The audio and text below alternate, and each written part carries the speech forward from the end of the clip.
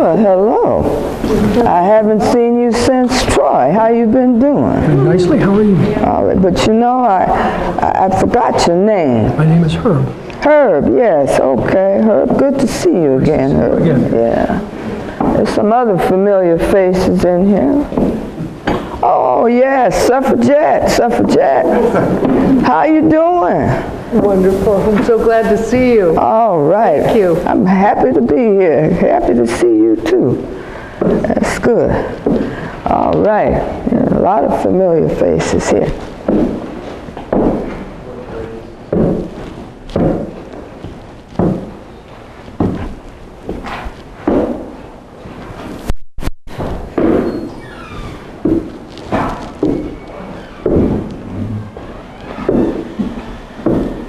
Well, y'all know why I'm here. I'm here to speak on my life. Now, I have lived a long life, and I have much to tell. But if I told it all, we would be here clear to the next day. And I don't think I would last that long, nor you. 32 years ago, we all know what ended. The Civil War. I was there. Maryland, Virginia, South Carolina, Florida. I was there. And now my government does not recognize my service in the Civil War. I am invisible to them. Y'all knows Queen Victoria. Well, she heard of my service, and she a medallion, a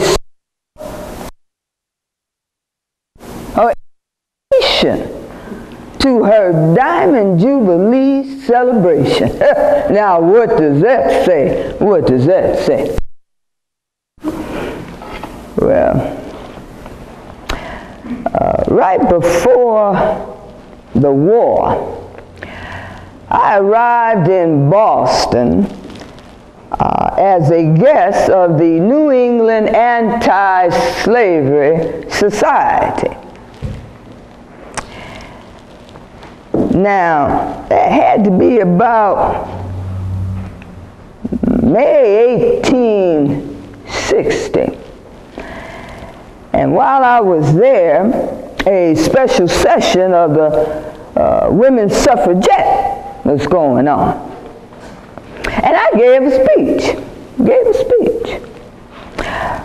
Right on the same platform with my friends, Wendell Phillips and William Lloyd Garrison.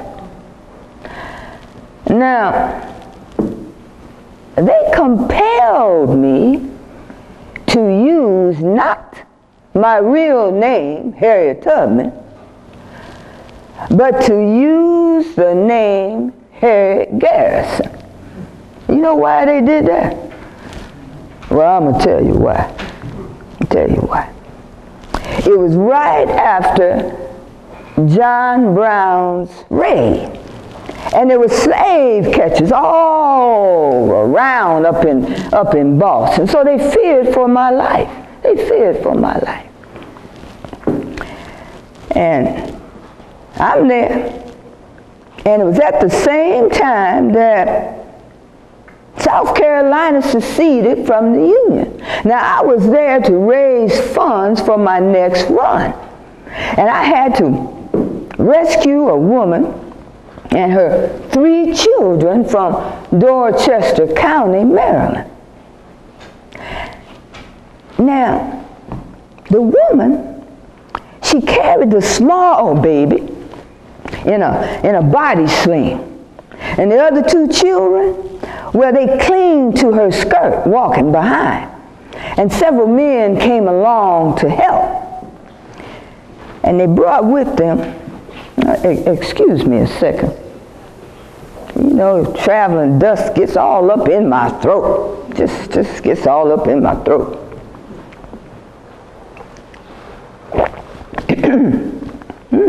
You have some sweet water here. That's pretty good, pretty good. Now, where was I? Oh, they brought with them an old comforter and blanket. They had some kindling and pieces of bread, all in a basket. And they brought some laudanum to keep that baby from crying. And we walked all night. Then I laid that comforter out on the frozen ground in some thick thickets. And I went out foraging. Now, I didn't come back at the time I told them I was coming back. I was kind of late. So they feared that I was being followed. So they crept further into the bush. Don't worry, I found them. I whistled, and they heard me, and they all came out. Now, I can't whistle for you now. I done lost that whistling ability. But they all came out, and I got those folks all the way to St. Catherine, Ontario, after crossing the suspension bridge over the falls. 10 years. 10 years. I brought people to freedom. I didn't want to stop, but I agreed to stop. I even brought my family to Canada. I must have made about 13, maybe 15 trips bringing people to freedom. Now, that's where I stayed, up there. Not until Mr. Lincoln became president and the rebels fired on Fort Sumter did I come back across into these United States. And I brought my family with me. And we settled in Auburn, New York. Pretty good life there. Helping people, helping my family. Mom and Papa pretty old by then, but I took care of them. And then my friend Garrett Smith, some of you know Garrett Smith, right? Well, he asked me to come back to Boston. Well, I agreed, I'd come back, but I had to make a stop first in Troy, New York, to visit a relative of mine. And when I got to Troy, all my abolitionist friends were in an uproar. Well, you know how you get sometimes. Some of you sitting out there, you know how you get. You see, there was a runaway slave by the name of Charles Nolly, and he was being held at the U.S. Commissioner's office. And they wouldn't allow any of the abolitionists in there. So they were pretty upset. Well, I made a plan. And I wrapped myself in a great big old shawl. And I walked right into that commissioner's office carrying a food basket. And those deputies thought I was the scrub woman. Thought I was the scrub woman. And when word came that they were going to send Nolly back to his owner, ooh, Lord, Nolly went a little bit crazy. He scrambled out onto the window ledge, but before he could jump, the deputies pulled him back in. And then little old me, I went into action. I snatched off my shawl. I grabbed one of those deputies, then another, took him down, and I put my arm around Nolly. And I was taking him out of there. Now, this was no easy feat. This was no easy feat. You see, time and time again, hit over the head with policemen's clubs. But I called to my friends, drag us out of here, drag us out of here. I got outside. Another officer jumped me. I pushed him down, then another, and I grabbed him by his throat, throttled him, and threw him over my shoulder. And I never let go of the man, never let go of the man. And when the friends got us down there to the river, Nolly, still in chains, streaming with blood, and I threw him off into the skip. And it took on off. Now, there had to be about 300, 400 abolitionists. We all got on a ferry to meet Nolly on the other side of the river. Now, when Nolly landed, he was seized again. When we landed, now, you have to understand, we were a mixed group of men and women. And they had taken Nolly to the judge's office. So we stormed that office. And the first man up those stairs was a great big old huge Negro. And he forced open that door. And a hatchet swung by a deputy took him down, and his body laid there, blocking the door. They couldn't close it. A number of colored women. We rushed up those stairs, forced open that door, grabbed Nolly, and I took him out of there on my shoulders, down those stairs. And the first wagon they pulled up, I tumbled him in. And that wagon driver, he took off like a scarred bobcat to Schenectady. And let me tell you, Nolly was reunited with his wife and children. And his children did not have to suffer under the cruel lash of a mistress. Unlike my childhood, unlike mine, my childhood was different from most of you. I grew up like a neglected weed, ignorant of liberty, having no experience of it. At 5 years old, my childhood ended, for I was rented out to a woman to work in her home. I had chores and taking care of the baby too. I had to sit on the floor in order to feed the baby. And when my chores were done during the day, it wasn't over come night.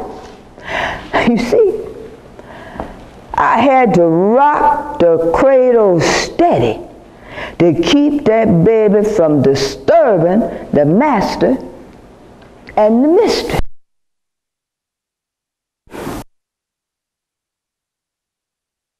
And when that baby wailed, that woman, she come out. She reached up over the fireplace, bring down a leather whip, and she struck me across the face and neck. And it burned deep. blurring my eyes. And the searing hurt would not let go. Would not let go. She whipped me one time, 5 times before breakfast. All the while, Mama and Papa begging the master to come and get me. But when she could not use me anymore, she sent me back. And Mama nursed me back to health, only to be sent out again. To be sent out again. Well, you know, some of those plantation owners said that we have a good life, that we safe as slaves. That's what they said. We had a good life. You know Mrs. Stowe, Mrs. Beecher Stowe. Well, her book, I had someone read it to me, because you know I can't read, but they read the book to me.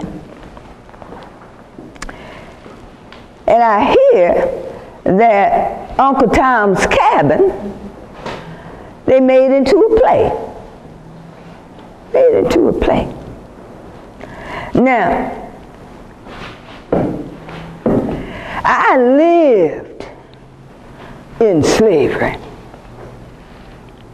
So I'm not going to see no stage play about slavery. It's not real, not the truly real thing, because I lived it. I lived it. Well, I done got off the road a bit, didn't I?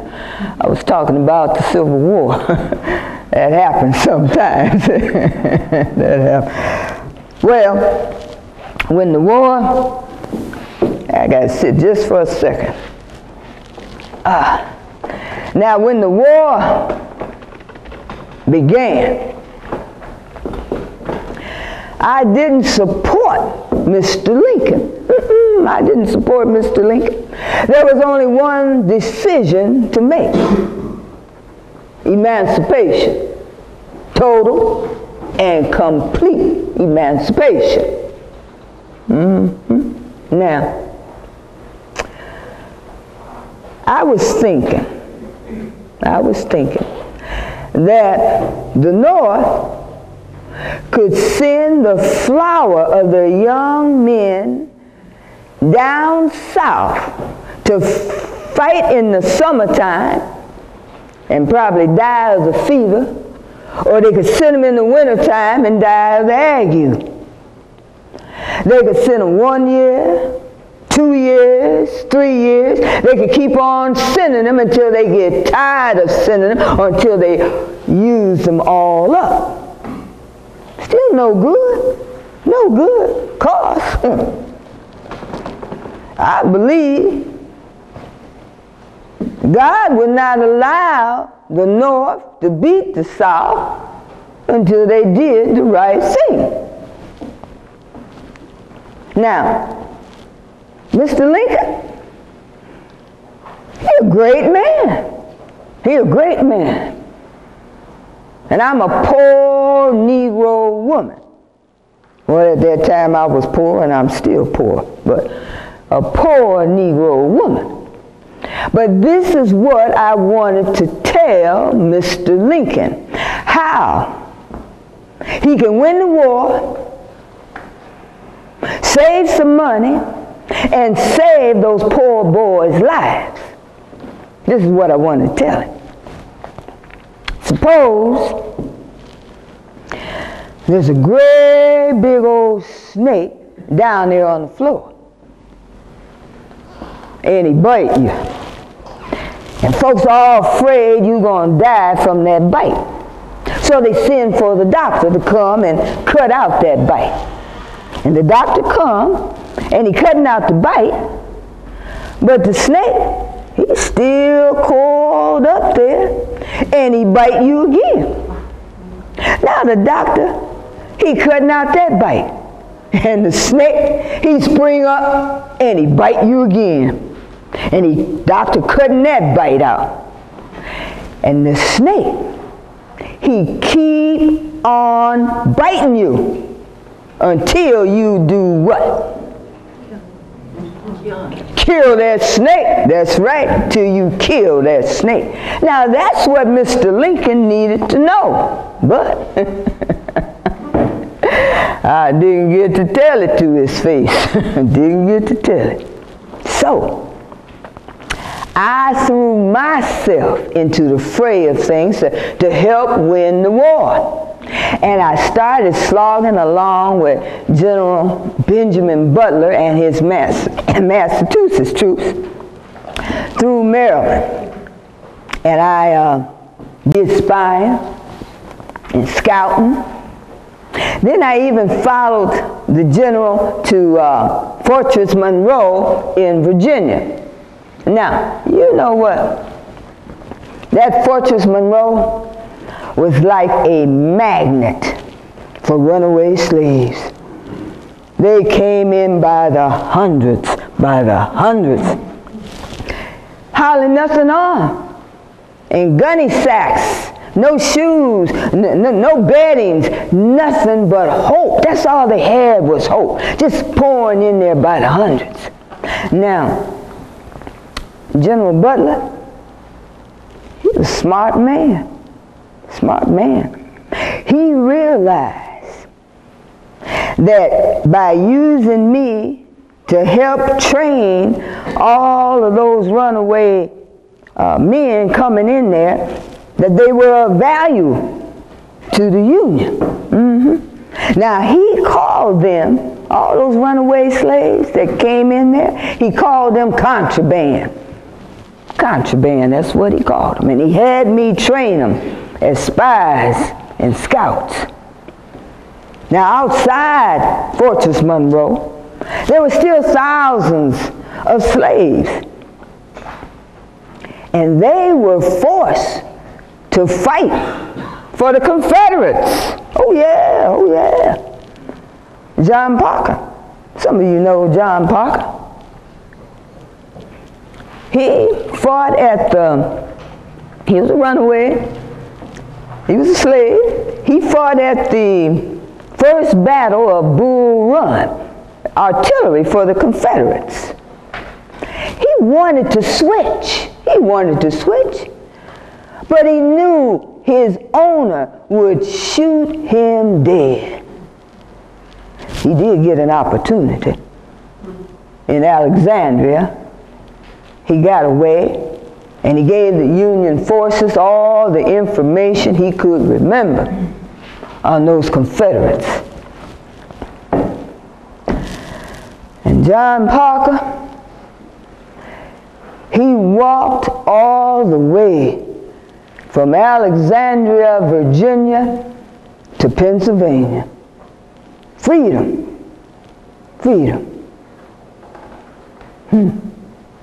That reminds me, when I first walked to freedom,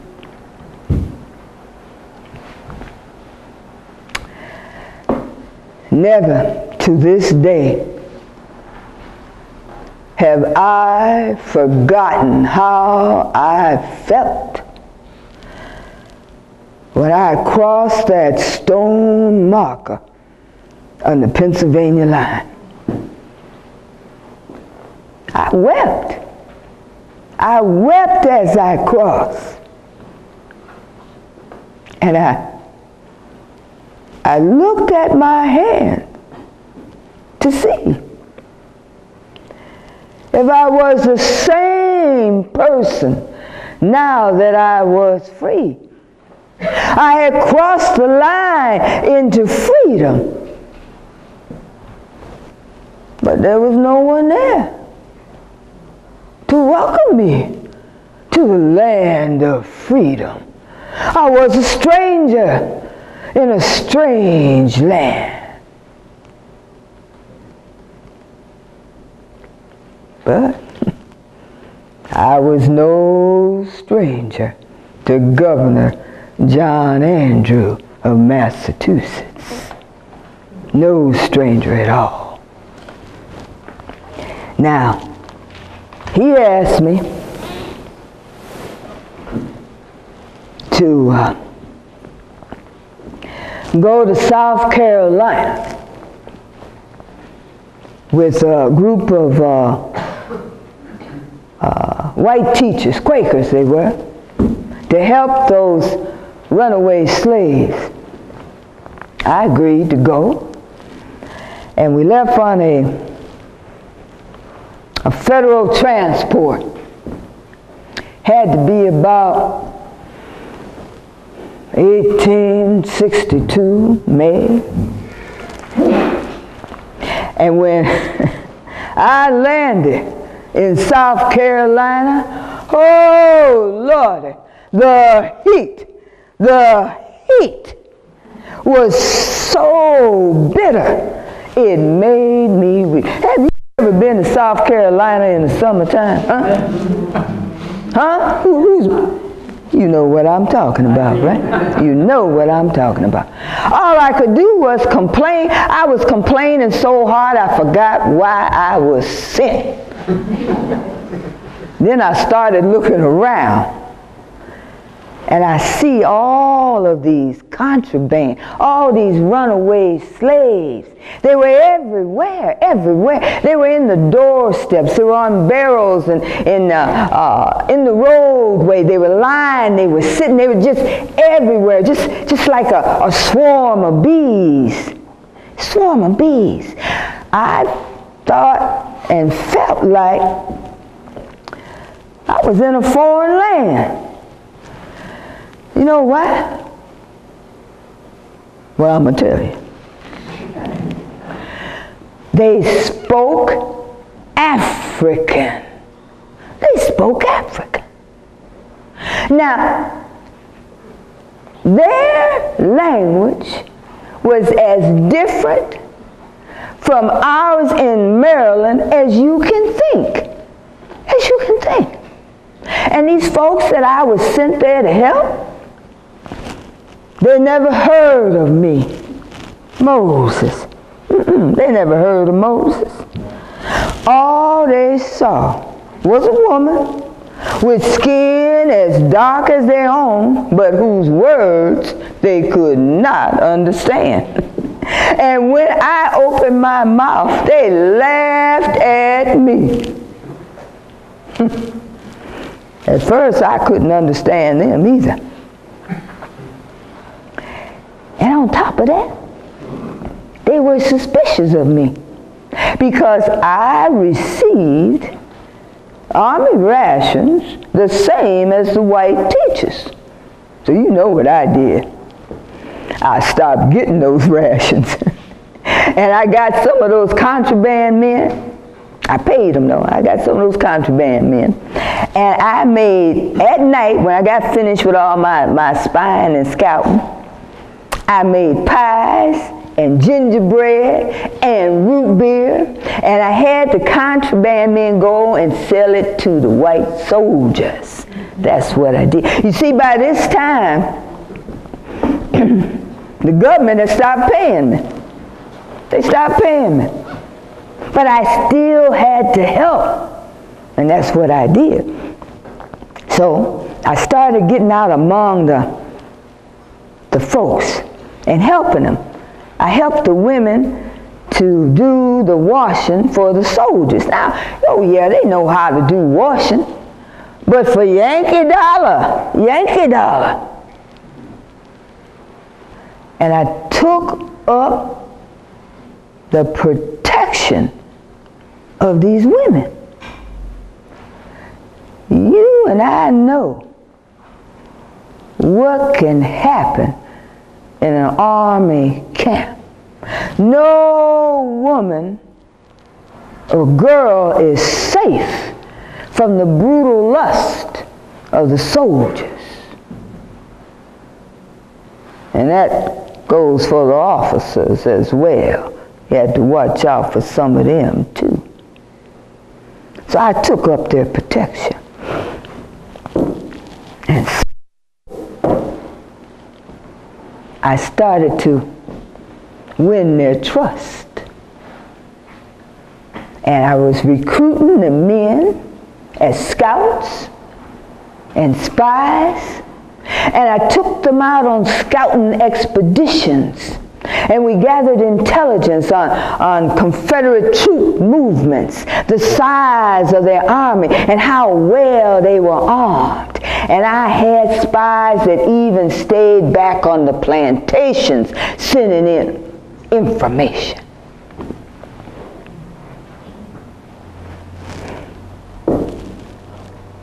Now, there in the camp, there was a hospital. It was ran by Dr. Durant. Dr. Durant.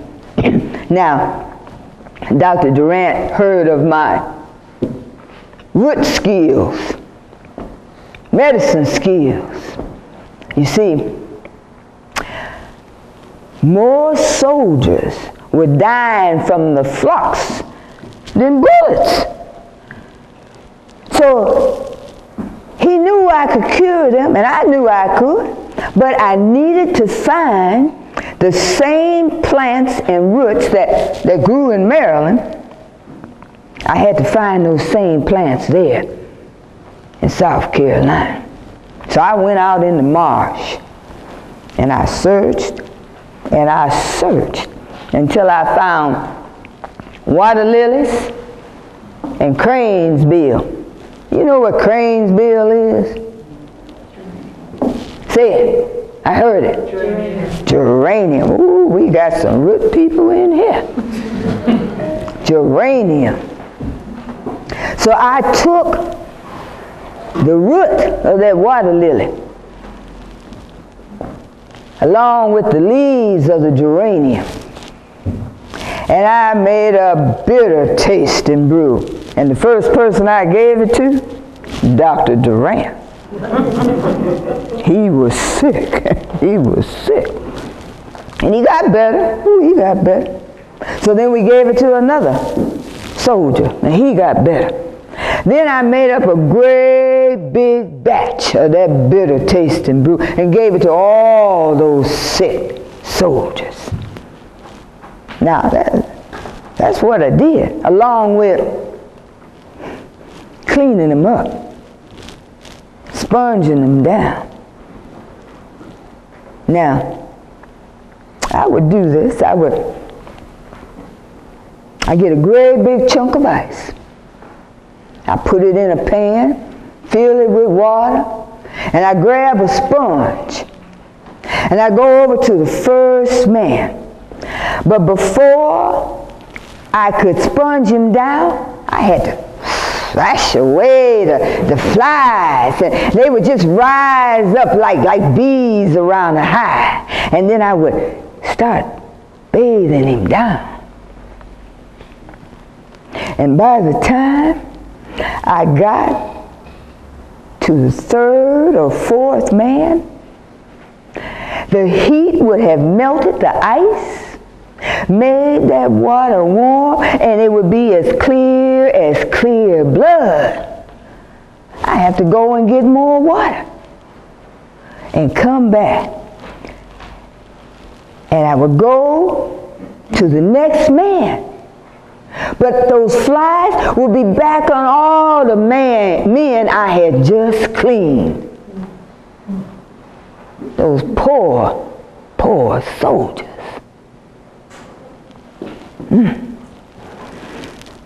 Well, word spread about my remedies. And there was a group that came through there on their way to a Union outpost in a place called Amelia Island, Florida. And they asked me to come along. Well, at first I didn't want to go because I hadn't seen my family in a long time. I wanted to return home, but I had to help these people at the same time. So I agreed to go. Army didn't pay me to go. I went because I wanted to go. And when I got there, I took care of those sick folks.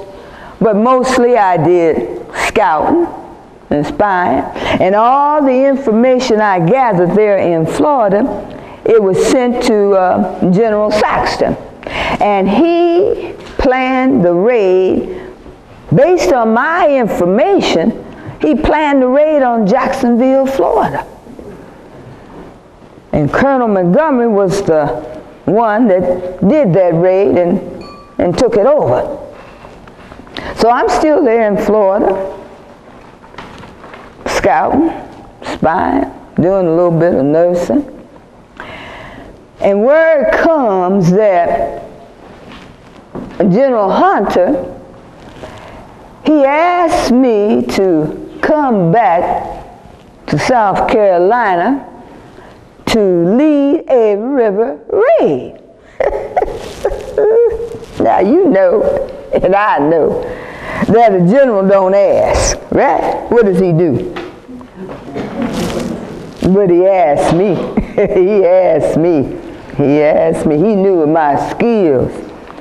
And very boldly I said, the only way I would come back to South Carolina, I would have to have Colonel James Montgomery at my side. I went back. I went back. I went back. Now this river raid was going to be on the Combahee River. It was a long and narrow, twisting river. And it was so narrow in places that the trees formed a green arch, blocking out much of the sky.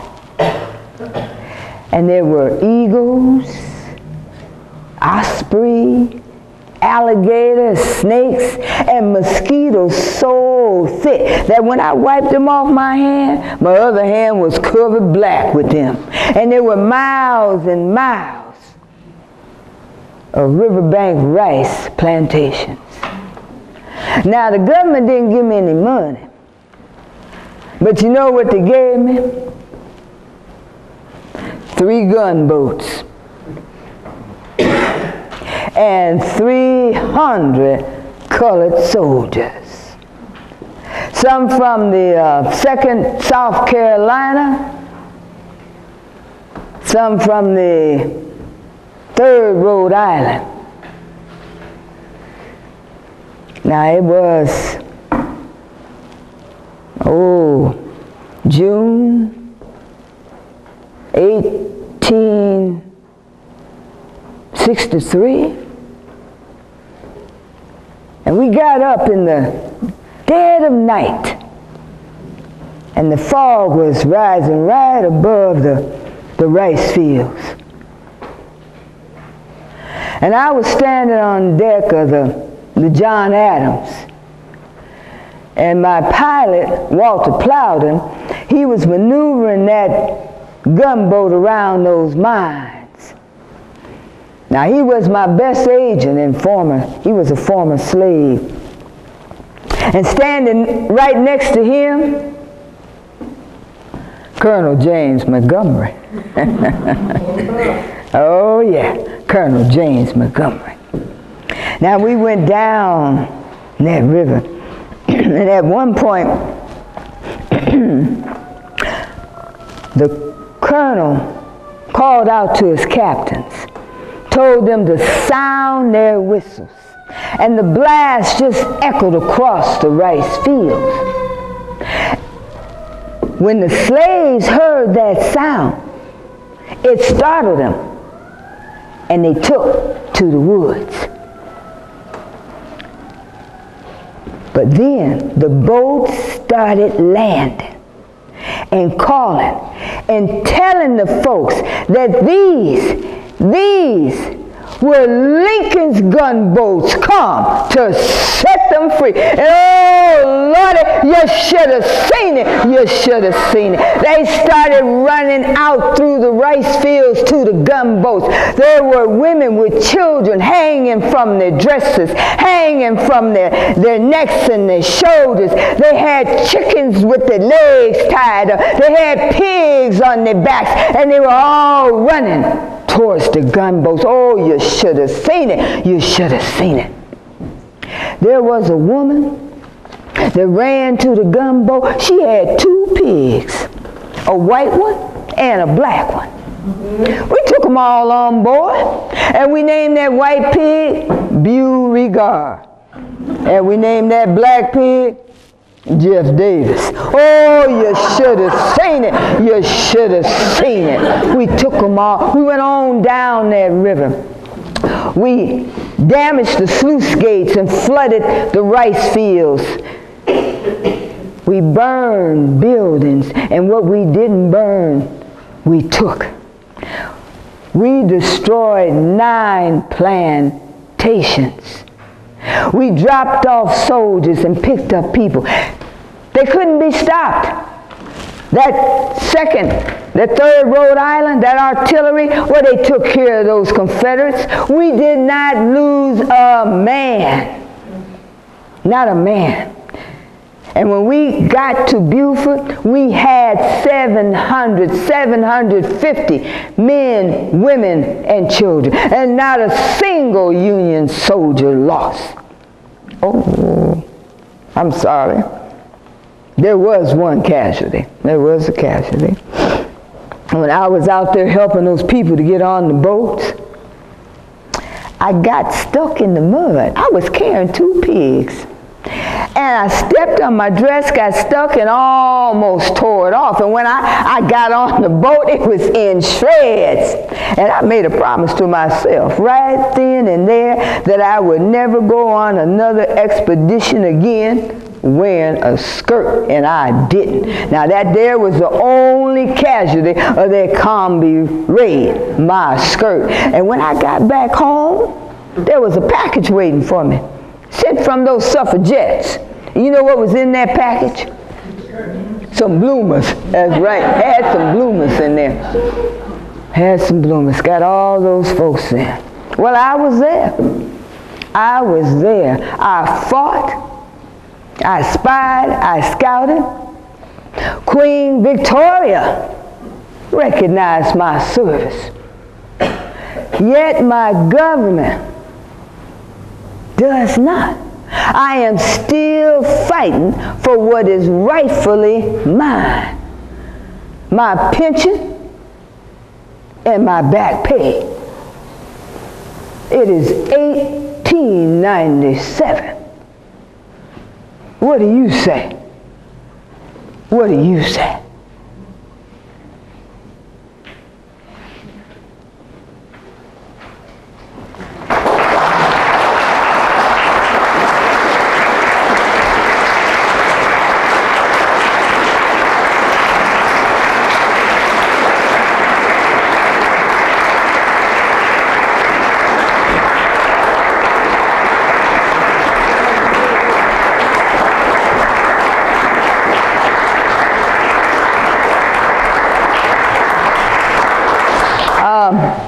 I know some of my friends out there might have 1 or 2 questions to ask me. If you have one question you want to ask me.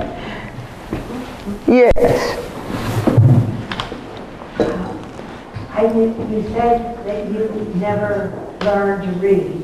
No, I didn't. But could you write your name? No, but I sure could carry some logs and drive some wagons and, oh yeah, and knew how to get through the woods. No, never did. Thank you for coming. And you mentioned that you worked with General Butler. Yes. Well, we in Exeter know General Butler very well. Right. He came to Phillips Exeter Academy when he was 11. Oh. So we're glad you got to work. Smart man, because he ended up being a lawyer. graduated when he was... That's right. That very smart man. Now, he wasn't an abolitionist, but he knew what was right. Knew what was right. Does anyone have any questions for Gwendolyn?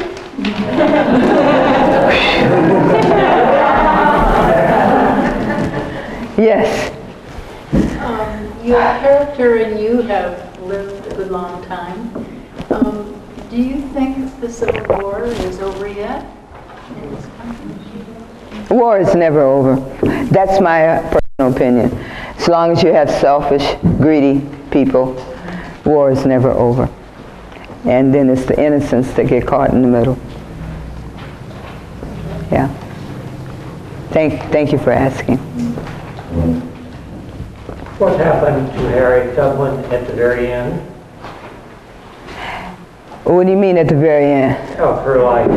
Oh, let me tell you, she was a humanitarian. This woman was a warrior humanitarian.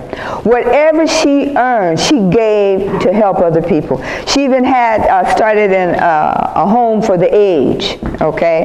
Bought some property, and then eventually she turned it over to the church in that area. But she always helped other people. She built schools. She had schools built. Okay, so she was always helping. So she died penniless, but she died happy because she served and she gave to other people. So that was her calling. She was a warrior humanitarian more than she was a warrior soldier, in my perspective. Yes? What were some of the materials that you had to, that you used to put together your presentation? Oh, well, first of all, I started out at the Harriet Tubman official website, and from there they gave me information as to where some of their information came from. And there's two women who have a book out that is just absolutely fantastic. That's Clinton and Larson, and I think it's listed on my bibli that I have there. Those women, they dig out the information from a woman's perspective versus a male historian digging out information. That's why I love their books. So I got a lot of information from there. The Library of Congress and the woman Branford, Mrs. Branford, who interviewed Harriet twice and wrote about her as well. So I got that information from there. Thank you for asking. I have a question about Harriet, because she had some really wonderful medical skills using plants and herbs. And even though she was illiterate, was she able to pass that knowledge on to others? I have not ran across that, but reading other resources, women of her nature do pass that skill on. They will pick an apprentice and will pass that on. That's what I want to believe, but I have not ran across anything. She adopted a young, her niece, so she might have passed it on to her, but I don't know. I didn't see it in writing anywhere. But it makes sense. Yeah, it makes sense. Where did she live out the later years of her life? Where is she buried? She's buried in Auburn, New York. She did have a military burial, so that's where she's buried. Yeah, she's there. I saw another hand. Yes? Can you give us a little snip as to her final recognition? Oh, her pension and her back pay? Well, she never did get in her lifetime. The only pension she got was from her second husband, who was a soldier who died. And they did not want to give that to her because of the Democrats who were in office at that time. They were the former slave owners and things like that, so they didn't want to give her any money because she had a price tag on her head. So a bunch of school children in the 80s, I believe it is. Did I bring it up here? No. In the 80s, a bunch of school children wrote a letter to a senator in Washington, D.C. They wanted to put up a plaque for Harriet Tubman, and they needed some funding. So this particular senator at the time, she dug into it, went into the records to see how much money it would have been if Harriet had received her back pension. And she went to Congress to try and get some of it, and she did get a little bit of it. It was like $11,000, I believe. And so she sent that to the school children. You know who that senator was? Hillary Clinton. Yeah. Yeah. Thanks for asking. Do you have a sense of what would be her top issue today to work on, or would she just be working where it was needed? Now you really, you want to wreck my brain, don't you? That woman, she was fearless. So I don't know what area she would have went in, but she would have tackled something. She would have tackled something. So do we have any more time? No, I think we're pretty close to Okay. 8. You guys are great. Thank you so much. In closing, I'm going to tell you just a little bit about Gwendolyn. Since tutelage under attorney and Professor Lloyd Barbie at the University of Wisconsin-Milwaukee, has been a committed scholar of African American studies, women of color. Embracing her passion, Gwendolyn began historical performing in 1997 at the University of Texas Institute of Texan Cultures as an educational interpreter. Her program introduces an array of untapped, accessible history that celebrates the rich diversity, ambitions, and heroism of African American women in the face of racism and violence. Gwendolyn is an artist with several organizations, one being the New Hampshire Humanities to Go, the National Women's History Project, Arts for Learning Connecticut, Connecticut Department of Economic and Community Development, New England Foundation for the Arts, Boston Public Library System, and Learn Regional Educational Service Center, Connecticut.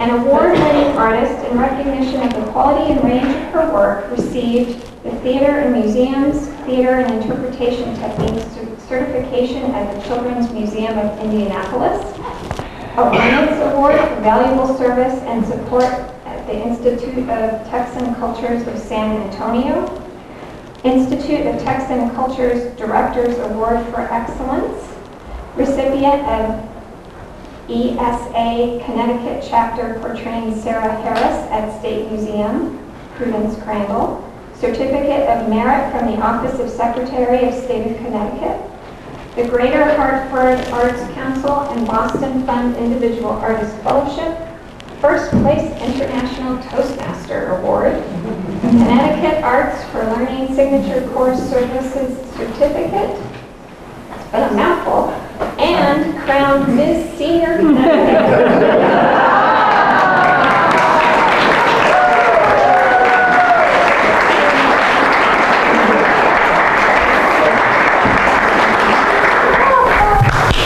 Thank you so much. I am so grateful to the Exeter Historical Society for having me back again. It's such a pleasure, a privilege to be here, and I thank you so much.